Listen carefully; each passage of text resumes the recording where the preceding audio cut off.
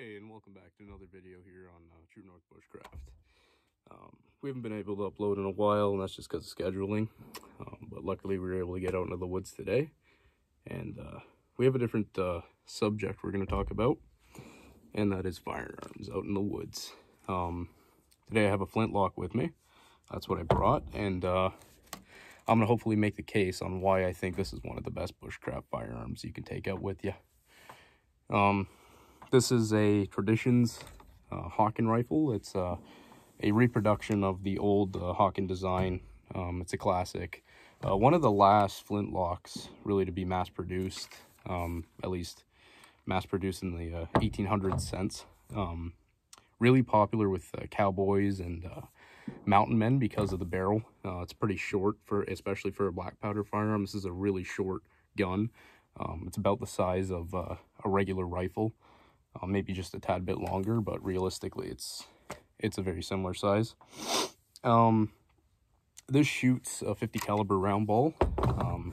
Realistically, we're talking 49 caliber because we have a patch, and that makes up for the other little bit in the caliber of the firearm to make 50. So you get a nice airtight seal. Flintlocks shoot two types of powder for the most part. Like there's, depending on the gun we're talking about, could be the same powder, but this firearm shoots 2F black powder. I'm using Pyrodex. So Pyrodex doesn't use 2F, 3F, whatever. They'll have little letters. This is RS, but it says the FFG equivalent, which is 2F. And then for priming powder, I have GoX black powder and 4F. These things take a while to load, so there's a downside to them, but the upside to them is that they are very easy to fix. Very easy to maintain. There's a very small amount of moving parts on here. So it's a lot more reliable than, say, a semi-automatic firearm, because there's a lot more things that can go wrong. Here there's really just the moving parts are the hammer, or the cock, the triggers, and this frizzen, I think you call it. Sights on here are it's the standard, I think they're called semi-buckhorn sights, or just buckhorn sights. Just the regular sights that you might find on a lever action or something. But the gun itself is really easy to take apart, really easy to clean, really easy to maintain, but also really easy to shoot. It's not very loud. Like, I'm not wearing hearing protection. I'd recommend that you do, but it's not loud like a different kind of firearm. Like, say, a shotgun is pretty loud. Rifles are pretty loud. But this isn't that loud. It's not an ear-piercing kind of loud. It's just loud. On top of that, the recoil isn't much at all.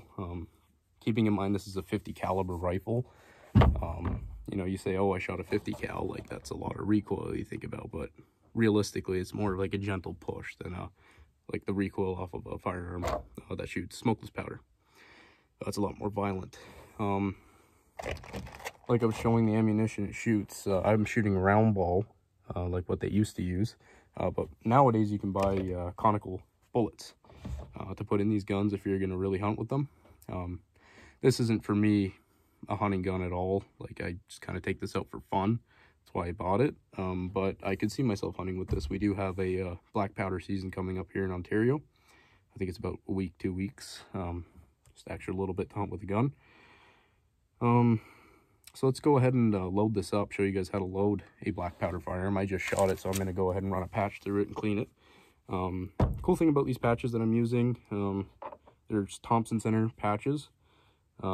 They're called pasteurized cleaning patches. There's 100 in a container, and they're for 45 to 58 caliber, which is what I'm shooting. I'm shooting a 50 cal, so it works in my guns. The cool thing about these patches is that you can use them to shoot, but then you can also use them to clean. At least that's what I've heard, and that's what I've been doing, and it works pretty well. So this today is actually the first time I've really taken this gun out. So before today, it was very clean, and I maybe shot 5 times before I started the video. Just get a feel for it. I'll run a patch through it, and I'll show you how dirty it got. And I've been running a patch through it every shot, because I want to keep this thing pretty clean. Look how dirty that is. That patch was blue before I started, now it's black. So I'm going to run the other side of the patch, the clean side. Clean it out the other way. I'll run it twice. This also helps lubricate the gun, so it makes it easier to clean, but also the projectile goes a lot easier out the barrel as well. I'm wearing gloves to load this with, probably that tag off. But I'm wearing gloves to load this with because black powder gets pretty messy. It smells kind of like eggs, and I don't really care for the smell.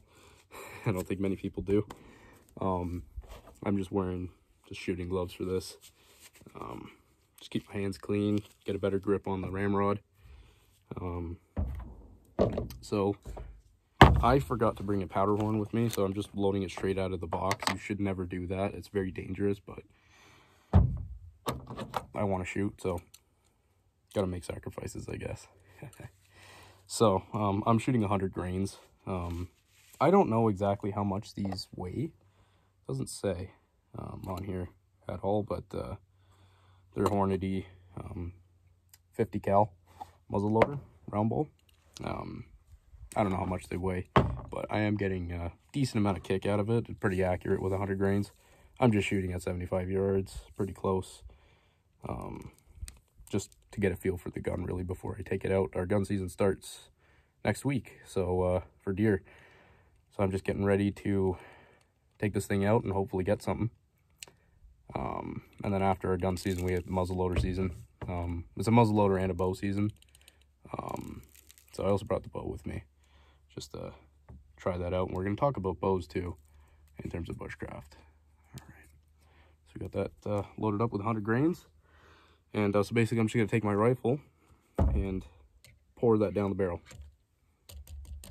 Now, I give it a couple of taps. It's a little overkill, but I just want to make sure that when I take this out, there's no more powder in here. Shake it around, make sure all that powder's down the barrel. Open that up. Yeah, we're empty. So next I'm going to grab a patch. And I did this earlier. I had to use a ball puller. These patches stick together because they got like lubricant on them. So you want to make sure that you're putting one patch in, or otherwise you're gonna have a hard time and you're gonna wonder why. So I'm gonna go ahead and start that off. You should be using a ball starter, but I don't have one. I find that the ramrod works all right. It's tough to start it out. So you gotta hit it a little bit, and then we gotta separate this part from the ball. Sometimes it likes to get stuck, so sometimes you grab it like that, pull. If not, I'll grab like I've just been using a screwdriver, tap it a little bit, try to free it, because when we get to the bottom, we got to take this out and then drop it to make sure that this is in fact at the bottom. There we go. So now we just take it, go like that, and then we're at the bottom right now, so you give it a couple taps. You don't want to go too much, and then you throw it like that. And right now we're at the bottom. See how that's bouncing?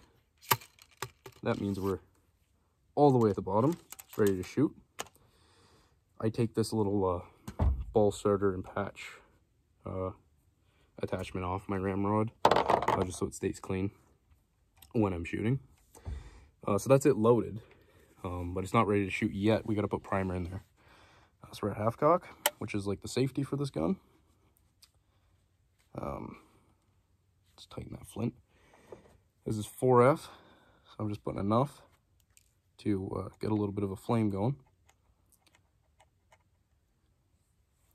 So I'm just filling up the divot in there. I'm not packing it down or anything. Just get rid of that excess. Now I'll close the frizzen, and say I'm hunting or whatnot, I'll just walk around like that. Won't go off. Say I see something, all I got to do is just bring it to full cock, and this is pretty cool. It has a set trigger and a regular trigger. Set trigger makes the trigger feel like a hair trigger. Otherwise, the trigger pull can be quite heavy. Take aim, set my trigger, and fire.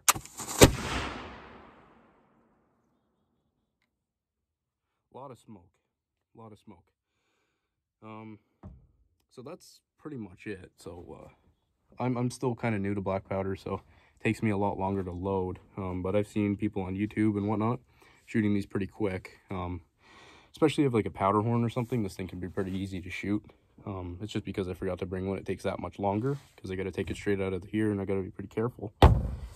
But other than that, that's shooting a flintlock. It's pretty easy, like I was saying. So what are the benefits of shooting a flintlock? Well, it's pretty simple. It's a reliable firearm. It's 50 caliber, so you can kill pretty much anything with it. For food, you can shoot bear, you can shoot deer. If you're a good shot, I guess you could shoot at rabbits. They make headshots and whatnot. You get some rabbit meat and whatnot. And cool thing about flintlock too is you can fine-tune what you're loading. This is a rifled barrel, so you don't really want to do it, but you could shoot shot out of here, especially if it's like a soft lead. Shouldn't be that much of a problem. I wouldn't recommend it, but you can. So you got, I guess, like a close range shotgun. Then on top of that, especially in Canada, flintlock rifles, no matter when they were made, are considered antique. So you don't have to worry about firearms licensing or anything. So as long as you store it according to the firearm laws, it's legal. So you don't need a gun license for it. And that's a good benefit to people who can't get a firearms license. But on top of that, it's a benefit because you have to renew your gun license, and you get that 6-month amnesty period where it's like still effective, but you can't shoot anything. You just can have your guns in your house, and that's okay. During that amnesty period, you can still use flintlocks. So if your amnesty period falls during hunting season, you still have something to hunt with, other than a bow if you don't like bow hunting. So it's nice that way. And there's one more thing. I talk a lot about, especially in the last video we uploaded, I'm pretty sure I talked about having things that can start fires. Cool thing about this is it's a flintlock. That means that it pretty much runs like flint and steel. So really I can just put a piece of char cloth, for example, into my frizzen, close that up, and all I do is just pull the trigger, and now I've ignited my char cloth. It's pretty cool. And then on top of that, I guess if you're having trouble starting the fire, you can use priming powder, because this doesn't really explode, it just kind of burns, which is why you don't get much recoil with this gun. But yeah, so you have a reliable gun and a fire starter in one piece, and I think that's a pretty good little thing to have with you out into the woods. On top of that, these guns are really easy to repair. To take it apart, there's literally just one pin. That's it. You just pull that pin out, and then the barrel comes off, and then you have two pieces. You got your stock and your barrel. That's it. So you could fashion a stock out of a piece of wood like out here if you broke your stock or something. As long as you just cut out a piece for the actual firing mechanism, as long as it fits in, it works. So that's another benefit to a flintlock. Over other rifles, you have to carve out intricate parts for regular rifles, whereas this, you just one piece of wood. It doesn't even have to look like a stock as long as you can shoot it. I guess it doesn't really matter. So that's another benefit. A lot of people will say, like, you only get one shot. So, like, what if you're defending yourself, you know, against a bear or whatnot? That's different. If you're in bear country, you shouldn't be carrying around one shot. Out here, like, the worst it ever gets is maybe a bear that you've pissed off a little bit, and you can, you know, bear spray usually takes care of the black bears around here. And then on top of that, this thing could be pretty loud, so the noise will scare it away on its own. So yeah, if you live in an area where you're gonna need more than one shot, obviously this isn't a good gun. But in terms of one gun to carry out with you, at least in this area, it's a pretty good gun. You can hunt bear with it, you can hunt moose with it, you can hunt deer with it, elk, where you can hunt elk here, at least here in Ontario, if you're lucky enough to get a tag. It's a pretty versatile gun. So that's the flintlock for you, and hopefully within this little short video I've been able to make a case, you know, about why these are pretty good to carry out into the woods. I hope you enjoyed it. I know this was a quick video, but I figured we haven't uploaded in a while, so I was out here shooting, so I figured why not make a video and post it. So yeah, hopefully you guys enjoyed it. We'll be uploading pretty soon, end of the deer season.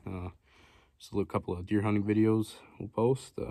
Bear season's in too, so maybe we'll go for a bear hunt. That ends, I think, in November, so that's coming up soon. That's only a couple days away, actually. I think it's the 29th today, so yeah, bear season ends in a month, so we'll probably do a couple of those, and then small game ends in December. So stay tuned for future videos. Probably be uploading one next week, so hope you all enjoyed it. See ya.